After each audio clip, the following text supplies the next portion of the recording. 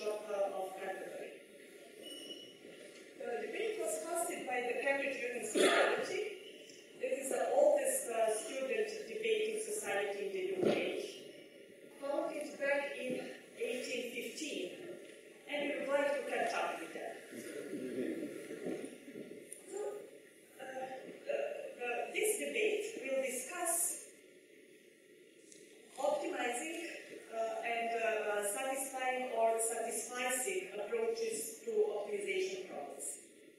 Why we chose this to be the first debate, oral debate? Well, optimization is at the core of operational research. And many believe that optimization is in the foundations of the operational research. So optimization methods still prevail in many oral teaching topics, and they are still in use in oral applications, in practice. However, recently observation emerged that in many real-world problems, good enough solutions are closer to the reality than strict or pure optimal solutions. And that's why we have this debate on optimizing versus satisfying or satisficing approaches to optimization problems. So what is the aim of our debates? It's not really to confront and to oppose different ideas and concepts. We don't want oral fights here. Our debates will have primarily educational character, with the aim to enlighten different concepts and ideas, and to advance the oral discipline as a whole. So that is the reason why we don't want at least this first debate to be competitive. And also, if we make it competitive, it will inevitably mean that we will have a winner and a loser. And we will not like to have a loser. So the debate will not be competitive. Also, in this debate, we don't expect dichotomous views. What is better? More, we expect after the debate to have insights into which approach is better in which situations, and to see applications in which a certain approach works better. We expect our debate speakers to use simple terms in supporting their side of debate, and also to use terms that are comprehensible by the audience with a different oral background, and even more, to be comprehensible by the audience with no oral background, if possible. There are different formats of debates. For today's debate, we adopted this format. Each speaker will be given 15 minutes to support their side of the debate. We allow what is referred to as points of information. These points allow each speaker to interrupt another speaker with a quick question, or to offer a piece of information that will support his side of the debate. And then the other speaker is expected to give a short answer or a quick point of input in this point of information. So each speaker will be allowed one point of information during the other debate speaker talk. After that, we allocate around 10 minutes for the questions from the audience. And the debate will end up with a summary, 5-minute summary. So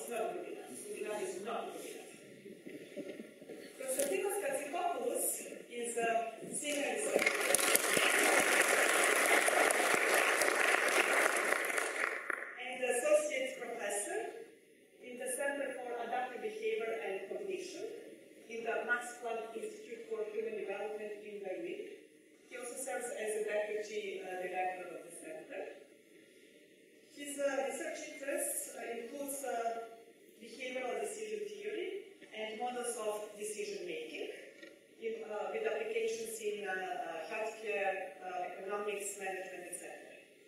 He is also in the editorial board of the journal Judgment and Decision Making. I would like to thank both speakers for accepting to break the ice and accepting to participate in our first debate. And let's please put our hands together again to welcome our speakers.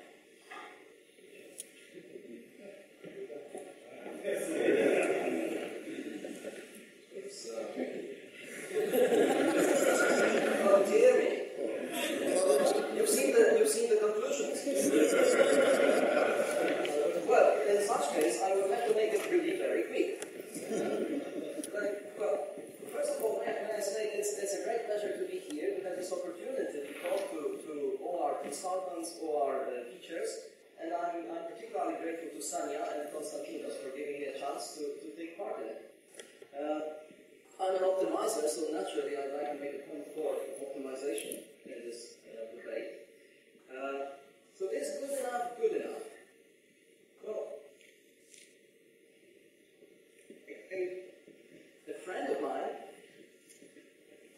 told me, it was long ago, about 20 years ago, that gave me a good advice for the consultant in OR could do. And he said that, well, go to the client, establish what the client might need, and then deliver what they want. This is the essential thing. But if you can show that you can deliver a little bit better, it's even better because the client will be interested to continue the consultancy with you. And in many ways, this is just delivering a satisfying solution, I think. Properly adjusted to the needs of the client. Now, if you think of ranking of the nodes in the Google problem, is there anybody here who doesn't use the Google search 3 times per day? Don't be shy, raise your hand. Okay. You use it only once. You don't use it. Well, okay, there are exceptions to every rule.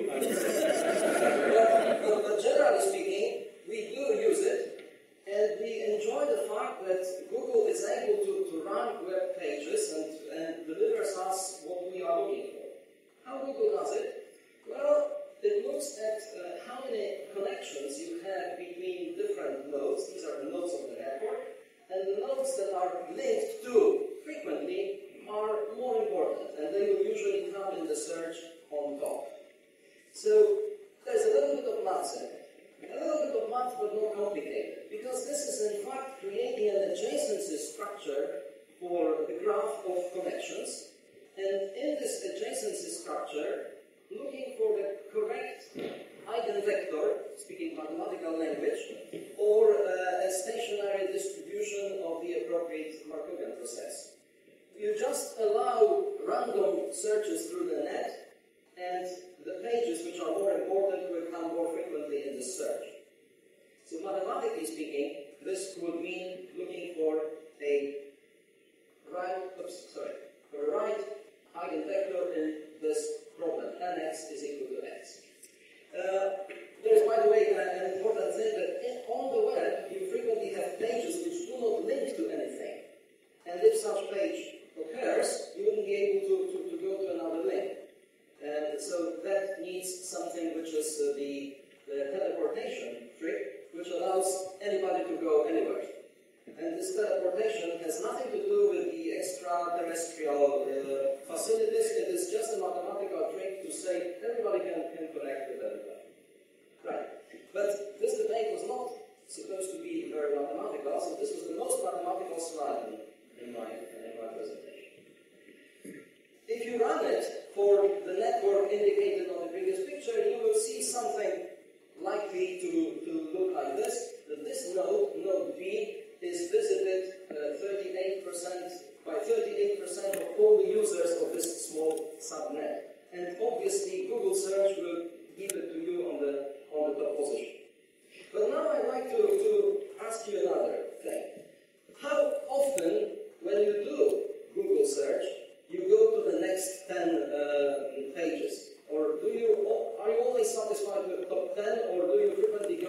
next step. I'd expect that most probably you just look at top 2 or 3 and very rarely go anywhere beyond that, which makes me think that actually there is not much precision needed in solving this problem and finding all these probabilities to satisfy us as users of the web, as users of Google search. So it might be actually very, very easy to find a satisfying solution without huge effort, without over-optimizing. Whenever I think of finding a satisfying solution, it always makes me think of a very good pole vaulter, Sergei Bubka, who created satisfying solution to perfection to the following point. He was beating the world record, and he did it 35 times in his research career. I think this was the best consultancy you can offer to the crowds coming to the stadium. He, over the years, improved the record by 40 centimeters, and he did it over a span of 11 years, improving it 35 times. So you may easily judge that, on average, he was improving it by 1 centimeter. And I actually think that Usain Bolt is probably aiming at the same thing. That's why it's so difficult to get into some of the games, because he would like to mimic it. Right. Is satisfying always good, or are there situations where we need to do better? I actually think satisfying the needs is not always what we are after. We'd like to do better than that. So, because I work at the School of Mathematics, of course there is this appreciation for accuracy, precision of thinking, precision of solution, solving problems. But we have to be realistic. This is not something that comes for free. And in particular, if you have problems which are really complicated, and we do face such problems frequently in our life, then it may not be possible to solve them to a high degree of optimality. May I just mention discrete optimization, in which problems usually are so complicated that there is no hope to solve them to optimality. We have to rely on heuristics. It's great if there are some bounds on these heuristics, but even in many situations we cannot benefit from that. And on the other hand, there is this other side of optimization, continuous optimization, where people study convergence, complexity, and sometimes can give guarantees of how quickly you will find that type of good solution. Here I'd like to draw your attention to the fact of accuracy that one might ask for in optimization, because people frequently say, oh, there is a quick algorithm, it's that we'll find epsilon optimal solution, where epsilon is some relative value of the error in the objective, guaranteed error in the objective.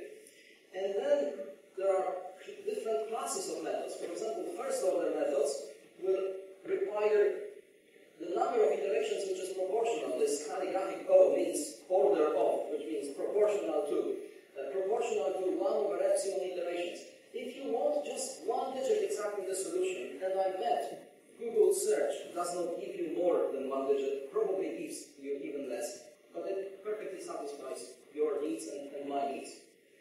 So for 1 digit, already 1 over epsilon asks for 10 iterations, but some methods have only this complexity and they will need more. There is this class of second order methods, in particular integral point methods, which are very good with this respect because they will need significantly fewer iterations to reach a guaranteed optimality.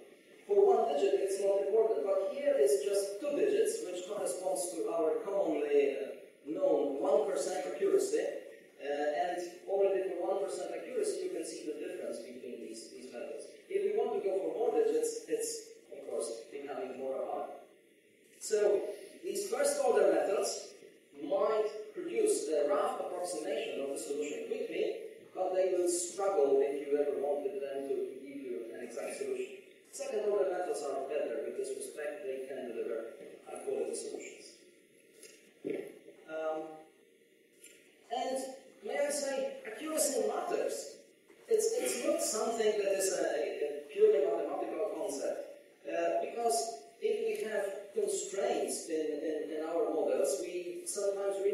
satisfy these constraints to perfection. Think of budget constraints, the cash flow. Would you accept 1% error in it? There are people from the bank. Would you accept 1% error in the cash flow of Royal Bank of Scotland? Of course not. There are physical bounds like capacity of pipes or some other tools that absolutely have to be respected. Or simply a production model which from raw material produces something, and again the balance has to be perfectly satisfied. So really good in this case would actually not be just 2 digits but 6 digits. That's what I would like to see. The bank operating in billions can allow themselves to make an error of order of thousands, but not higher than that. Another thing, in optimization, sometimes we'd like the objective also to be perfectly optimized. And let me just give you a few examples where 1% would not quite satisfy me. This is, for example, a jet engine. Jet engines are optimized to perfection, and 1% less of fuel consumption on the flight, on the cross-Atlantic flight, probably means, well, 1 ton or more of fuel. So this is paid in real money. Again, financial institution, 1% higher profit, they certainly will not give up on that. And then ask the Chancellor of the Exchequer if he's ready to give up 1% of GDP growth. Of course, he's not. So 1% is not good enough as this objective is concerned. We need more than that. Now, recently we've seen this explosion coming from machine learning, and I'd like just to comment on some of the very typical problems that we face here and the solution method that we might be using. This is the support vector machines. It originates from statistics, and it is supposed to provide a separation. I hope you can see the separation line between good guys and bad guys. So you have a big database. There was a fantastic talk yesterday by Andrew, the plenary, saying about how important it is to detect fraud transactions on credit cards, and this is actually a bad transaction or a good transaction. This should be done instantaneously. There are lots of applications like this. They come from credit scoring, detecting fraud transactions, or telecom is interested in this. When you, as the user of the line, might start to consider switching to another operator. They don't want to lose you. So they would like to spot when is this moment that they should send you a new offer of a better deal so that you stay with them. Well, good and bad cannot always be perfectly separated. Life is more complicated than that. You frequently see that there are some bad guys among the good ones and some good guys among the bad ones. And also the separation, why separation should be given by a straightforward line. We may need some mathematics here to come with help and transform this data space to such a space in which linear separation will become possible. For certain problems it's possible to guess this function phi that would guarantee this, but it's not always easy to do that. Well, there are situations in optimization where actually oversolving is wrong. And in these problems like credit scoring or signal or image processing, oversolving may be dangerous. And why is it so? Because there's a lot of noise in data. It just means that there's a lot of noise in the data, and then if you try to solve the problem to a high accuracy, you just amplify the noise and pay too much attention to it.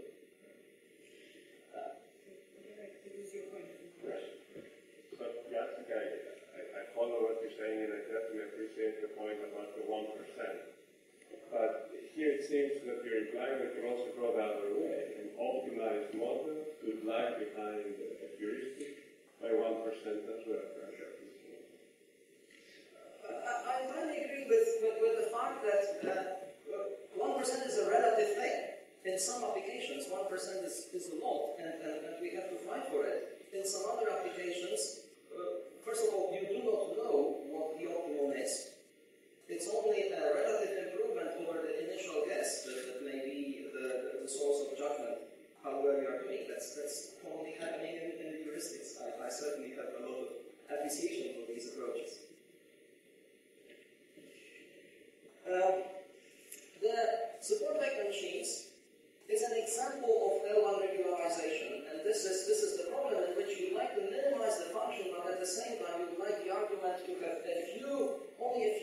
non-zero elements. Why is it so? It's something like the principal component analysis in stats, where you would like to know what is really influencing the variable that you want to observe. And you would like this number of observations that you have to pay attention to be small. These problems occur frequently in signal processing, in machine learning, in data mining, and I actually think that credit scoring problems, if they are formalized mathematically, they also rely on a very similar concept. This is something called lasso, and it asks for minimizing the error in the equation, but minimizing it in such a way that at the same time vector x has as few non-zero entries as possible. This is very fashionable in compressed sensing. And compressed sensing is something that you might have experienced when you were entering this room and you could listen to Beethoven. It was a very good recording. It was completely noise-free. So compressed sensing is a subject which tries to analyze signals and filter out error from it, or noise from it. Here's an example, very important for military applications. You'd like to you study radio frequency of radar tones, and there are impulses which you would like to pick up because a submarine of unfriendly fleet is approaching our territory or our ship. So here's an example where optimization with the first order method and second order method works. This one is slightly faster, but in this case the difficulty was that the signal to noise ratio will determine how easy it is to find the signal. If the signal is much stronger than the noise, you intuitively expect it to be easy to find. If the signal is weak compared with the noise, then it's very difficult to pick it up from the background. And there were two peaks here in this slide. We all enjoyed the World Cup this year. So here's an example. This is the very special camera, so-called one-pixel camera, that you might use if you want to send pictures to a very far distance. For example, you want to send a signal to the end of the solar system, to one of the spacecrafts going there, then it costs the energy, it costs a lot of effort to do it, so you'd like to compress the signal as well as you can. We all enjoy compression of pictures in JPEG format, we all enjoy compression of sound in MP3 and MP4 formats. That's exactly how it is done. But I think nowadays, what I can see, and I can see it also at this conference, there's this issue of optimization, how this will tackle the big data problems. So I can certainly see that there are new problems for optimization in business analytics. Problem size matters, problems are getting larger and larger. I would say solution accuracy is frequently a very important issue, but reliability of the solution method is even more important.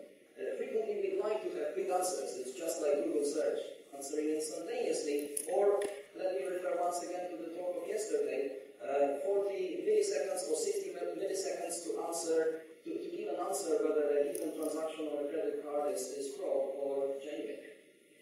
So I think all our optimization can help greatly in this.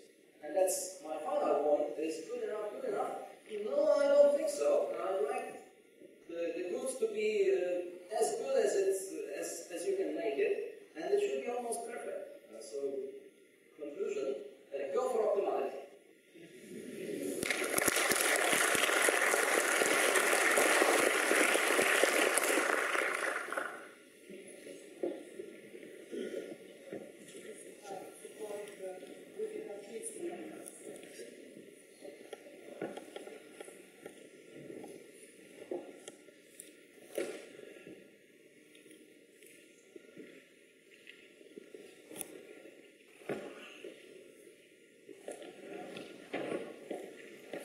I would also like to start by saying I'm very, very happy to be here and grateful to Sanya and to Jacek. For me personally, it's a very good opportunity to sensitivize operations researchers to some behavioral research that can be useful for prescriptive purposes. I attended with great interest the manual behavioral OR on Tuesday, and then what I got out of it was that a lot of it was focusing on descriptive purposes, but this talk is going to show how we can get ideas from behavioral decision theory and improve prescriptions. I'm going to start by putting myself in the corner of it and actually arguing for something stronger than what is in the debate. So I'm going to argue, I'm going to present an example thought experiment according to which, in which you can see that good enough can be better than best. So I'm really not kidding. I think it's possible. Let me illustrate. Let's say you want to rent a studio apartment. The way you would reasonably make this choice would be based on the attributes of these two possibilities. So this is an example of different attributes: rent, distance to the city center, access to garden, and so on. Now, the common wisdom within operations research is that this be modeled as a multi-attribute choice problem, and furthermore, that an optimization approach is taken. So what does that mean? You are to choose this apartment which is best for you, and best means the apartment that maximizes your utility.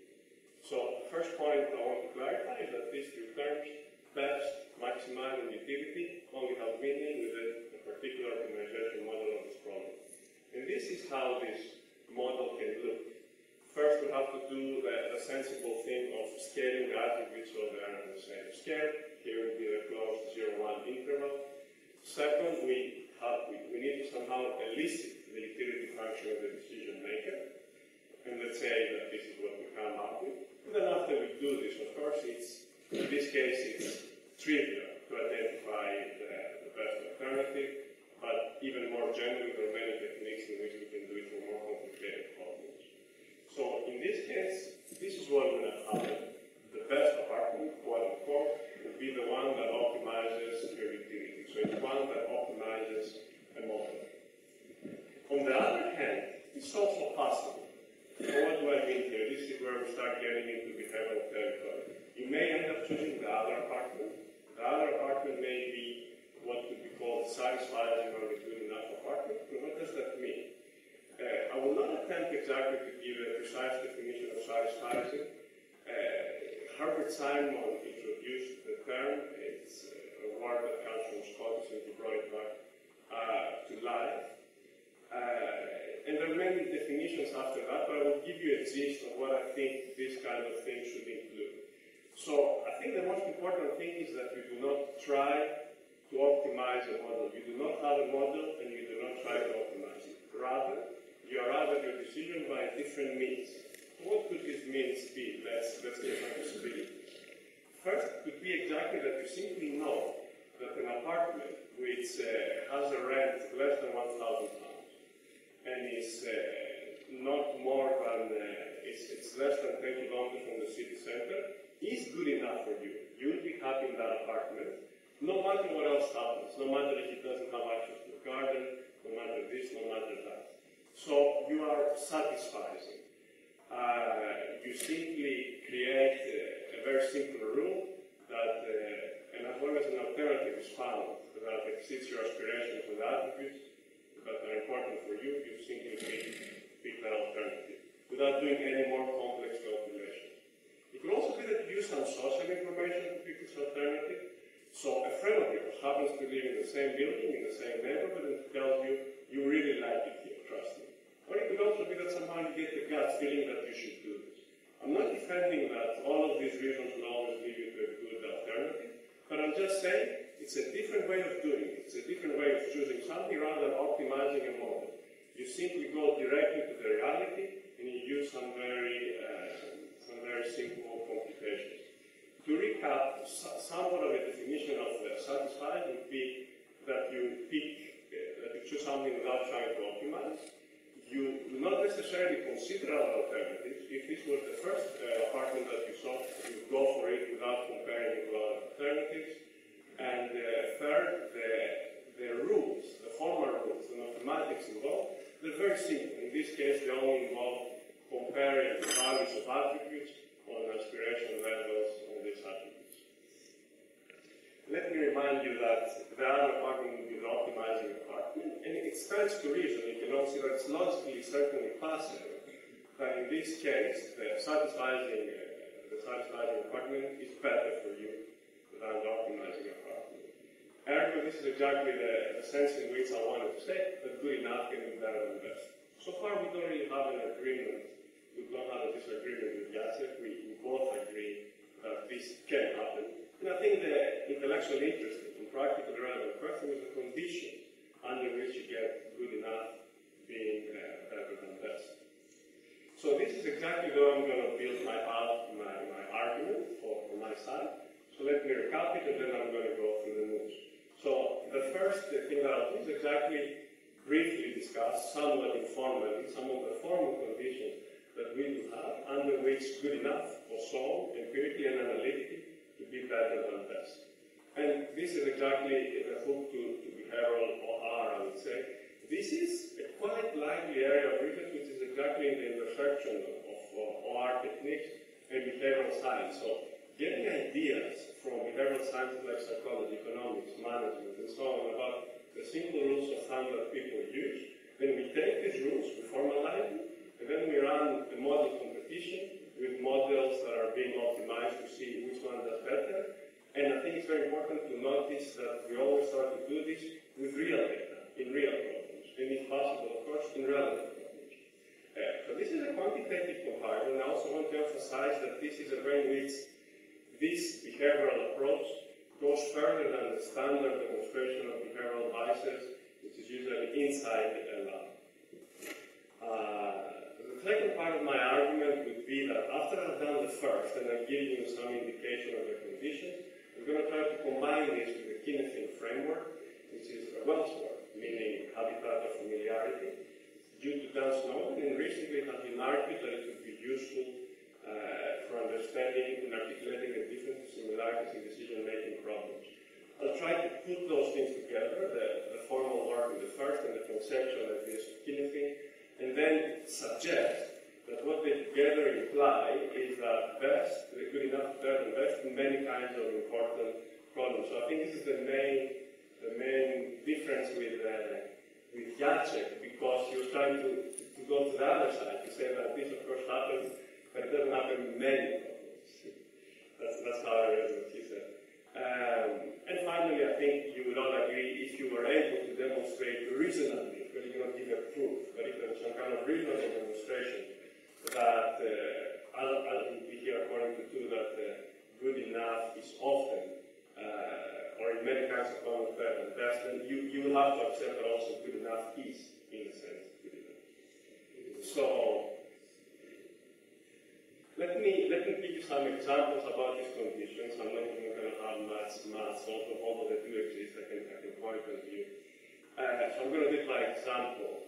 But I want to say first that at a quite high level of abstraction, the conditions under which satisfying cannot perform optimizing, and vice versa, they're quite intuitive.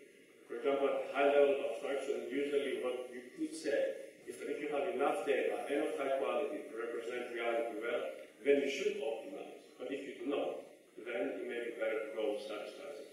So our institute was involved in a collaboration with the Bank of England, which had exactly the question that you see in this slide. We were interested in the comparative efficacy of optimizing and satisfying approaches for flagging those banks that are at the risk of failing in the future. And failing means that they go bankrupt, they have to close down, or before that actually they have to be bailed out, but still then there's a cost to society, of course.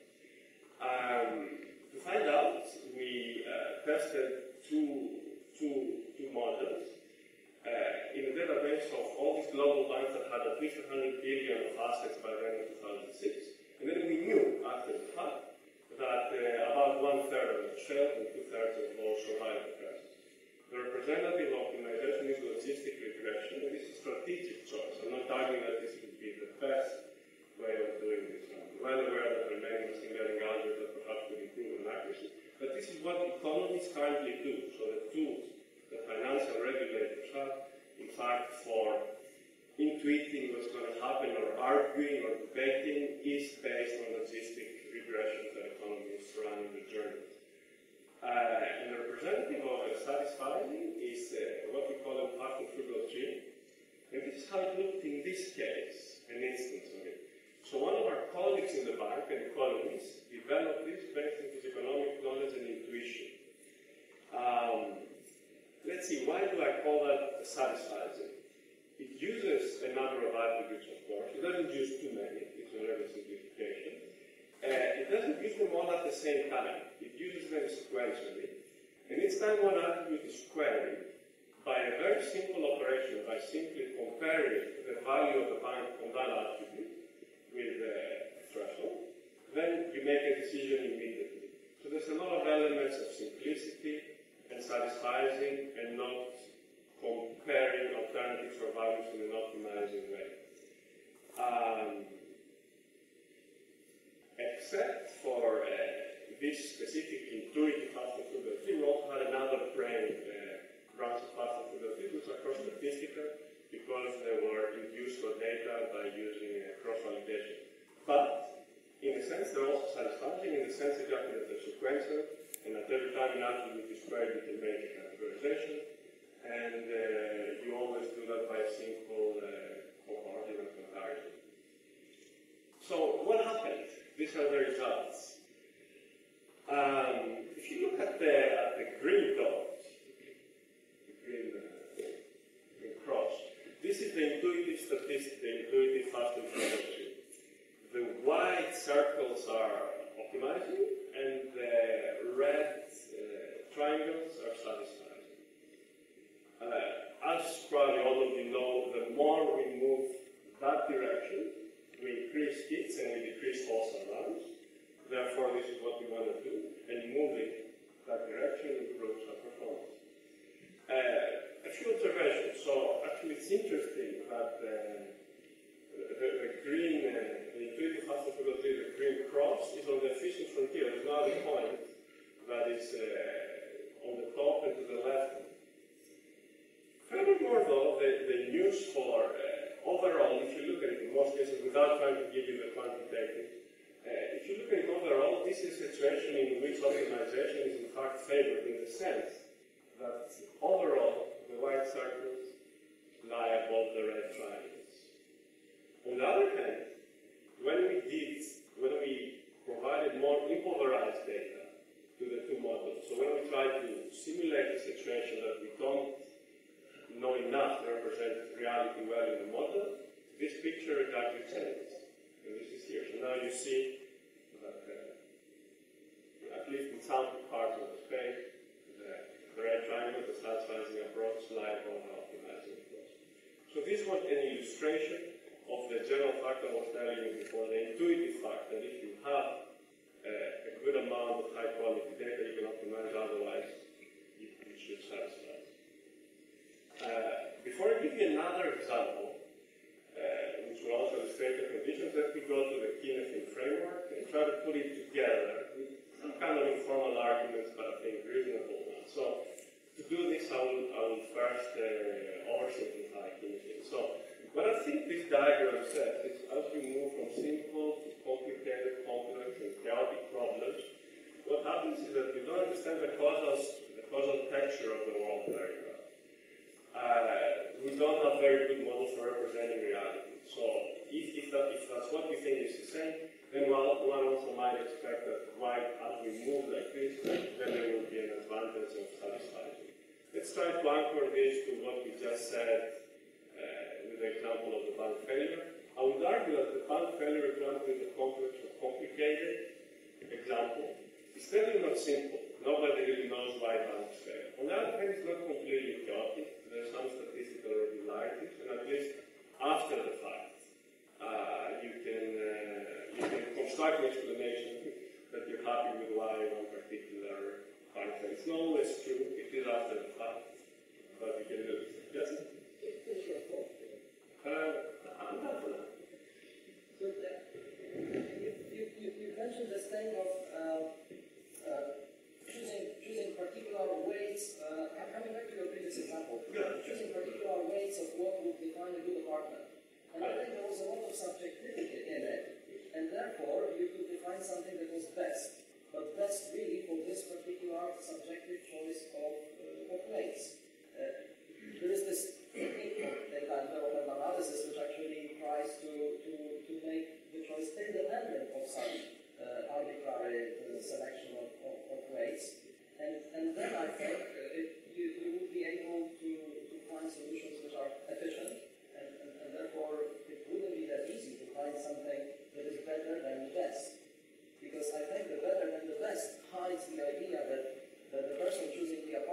some prior criteria, and this criteria was very different from the criteria used to choose the so-called best solution. I don't know the particulars of PA to really get into that, but I would still say that, best is optimizing a model. Of course, if you know your correct model or the correct model of the world, nothing can beat best, it can just be as good as best is. The example the apartment was meant to say that if you don't know your own model, and I think I chose the example of the apartment because I think it's easy to anticipate that you do not really know the exact place. So in this case, you could mislead yourself by going for the test. I accept that sometimes you don't mislead yourself and then the test is best. That's fine. I think actually Herbert Simon was also quoted as saying that nobody would choose not to take the optimal if they actually knew it. So that's something I really agree. Getting back to my point, I would say that we're somewhere around here, and I tried to illustrate before with an example, that for these kinds of problems, either can happen, optimizing can be better, or satisfying can perform better. And I'm going to finish the talk by saying something about chaotic and something about simple problems. So this is an example of what I would call a chaotic problem, in the sense that this is a serious lack of data for building a model. So the situation here is that the decision maker is a soldier. He's sitting in a checkpoint in this case in Afghanistan. And when an oncoming vehicle is coming, they have to decide very quickly, of course, whether it's hostile or non-hostile. And they have to take a series of action, escalate force, and then in the end make the right decision, which could also include shooting at the car, shooting at the drivers or the passengers in the car. So why is this a problem of serious lack of data? First, the suicide attacks, one of the two possible events, is very, very rare. It's very hard if you interpret probability in the simplest way to build a reliable estimate of it. It's not clear to me how you would build a subjective probability which would be in some sense accurate. Furthermore, the nature of the problem is that whenever a suicide attack happens, there are few, but still you would be hoping to learn something from them whenever they do happen. And it's not the case in this specific problem.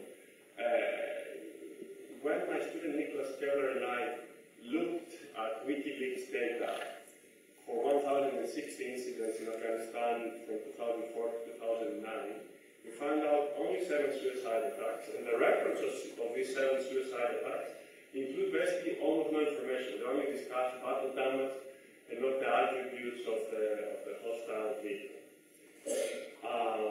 In that sense, it's just really not clear to me how you could induce one of the trees that the optimizing approach would go for, as for example, primary classification and regression trees, or the SVMs for that matter. So I would say that in this case, satisfying is not simply, the question is not whether it's a good enough option, but it's actually it's the only option.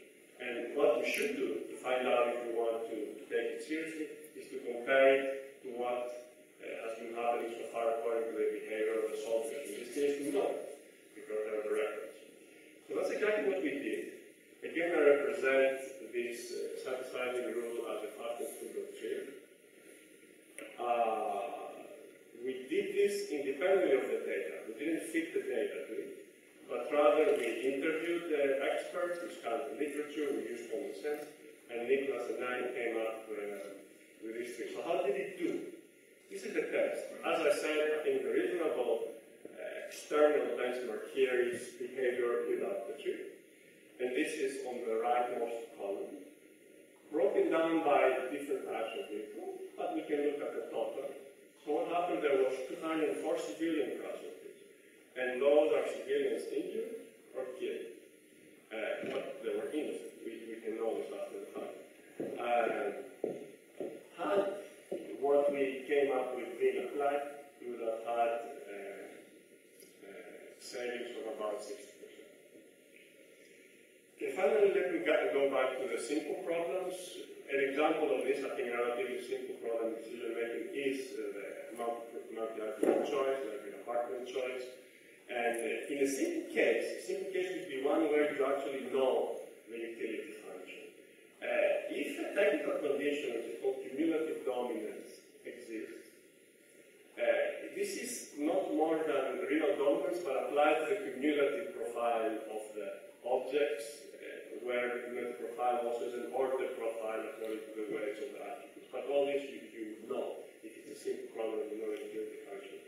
Then there is analytical work by Manuel Baucells, Pompeo Fabra, that shows that there's a very strong performance guarantee for variance of satisfying, which is here called elimination by aspects, almost first is elimination by aspects. So there's a very strong performance guarantee which says under cumulative dominance you get good enough being exactly the test. And also all of these things from our institute have shown empirically that this cumulative dominance structure is actually not uncommon at all in real problems. So she looked at more than 50 real multi-attribute problems, and she found cumulative dominance or some other similar structural conditions being satisfied more than 90%. All of them are satisfied, and they all provide the same performance guarantee. So what I would argue in this case that for the simple problem, of course optimizing is automatically the best, but nevertheless there are conditions under which satisfying does as well, and with the known benefits that's of course simpler to communicate to the decision makers, perhaps easier to accept and so on. So let me recap. As I said, there is another flavor of behavioral OR that uses quantitative, competitive model comparisons in relevant problems, called beyond demonstrating biases in the lab. There are reviews of it already being written. And I drew on that research to illustrate that we know something about the conditions under which good enough for some to be better than best. Now, if you do some informal but reasonable arguing, I think you can combine these results together with the Keynesian framework. And what I concluded was that we can say that for many kinds of important problems, as I saw in at least two, good enough is better than best. And I think if you buy that, then you have to say reasonably that this is a sense in which good enough is good enough. Thank you very much.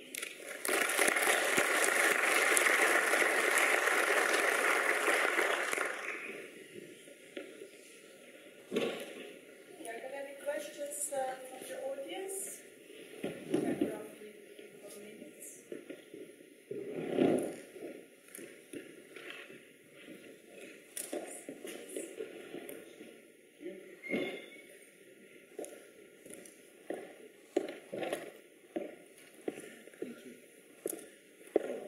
Thank you for this discussion. I think it's really interesting. And I would like to say that I think there is a range of problems with two extremes. One extreme is that in some problems you have only a few options.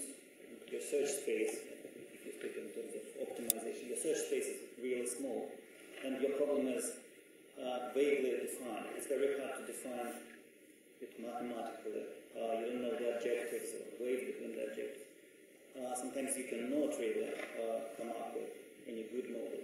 And in that case, probably optimization might not be the best option.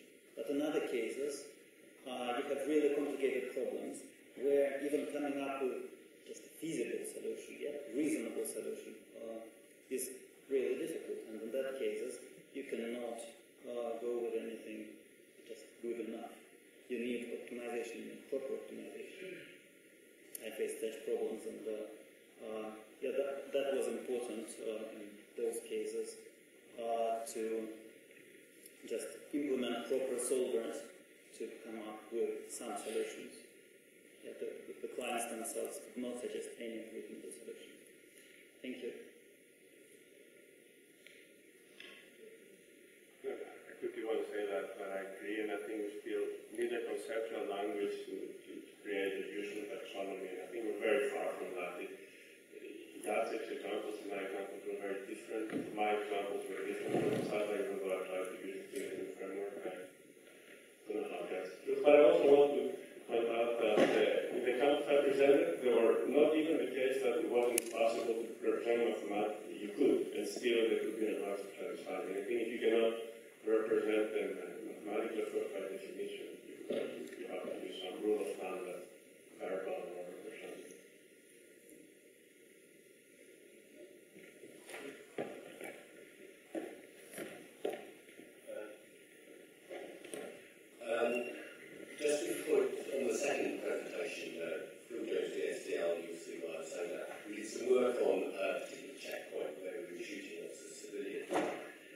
And it turned out that we didn't use a satisfying signal approach, we just looked at the road layout.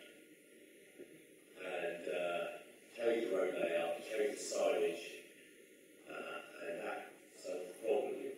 And really, what I want to say, that may not be a universal solution, but I just point out that sometimes we can be optimising, or we can be looking at the wrong problem, or there's a bigger or different problem to the one we're focusing on optimisation of, so, or to satisfy signals. So I just use it as a cautionary tale that you should always be looking outside of your problem to understand whether you're really looking right. I would also say that this is exactly right. I mean, just hold another rock. Here we're still in the world of trying to satisfy within a statistical environment, but you can of course go and say it's a physical environment that visual missions can be much more less.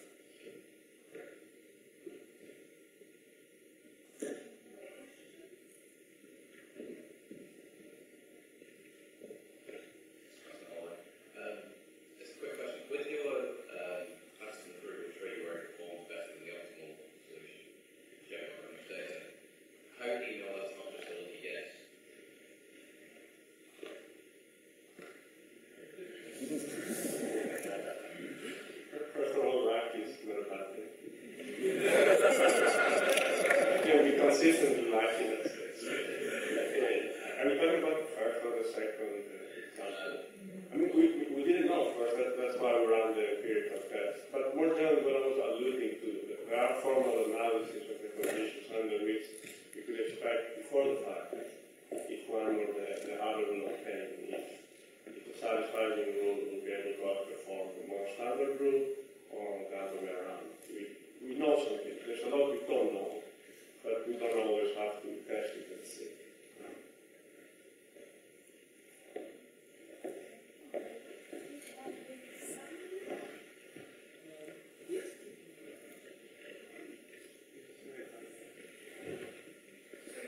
Maybe just for a very brief summary, one brief summary for me.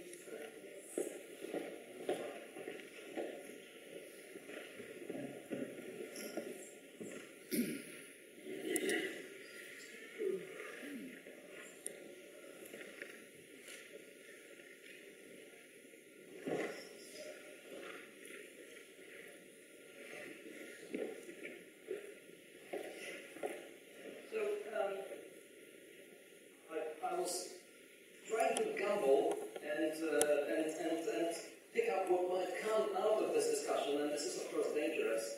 But I still would like to make this point that I think there are situations where we cannot build the correct models, and there's so much uncertainty, and in these situations, providing a satisfying solution is absolutely the best we could hope for.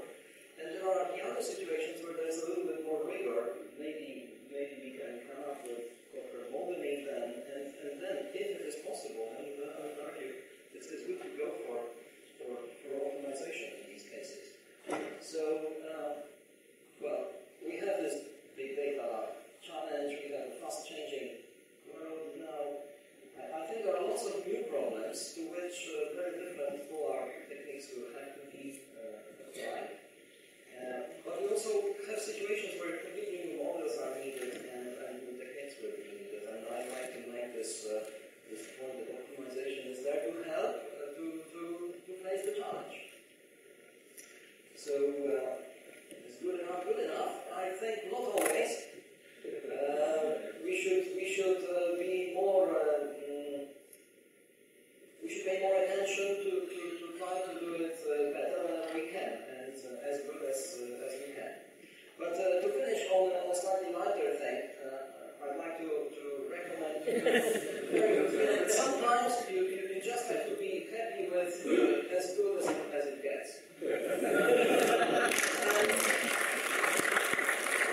And this may lead to 2 Oscars.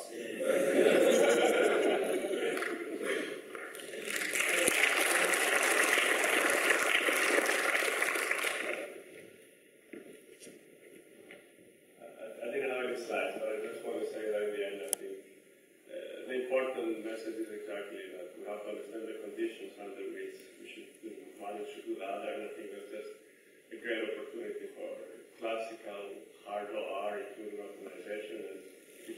process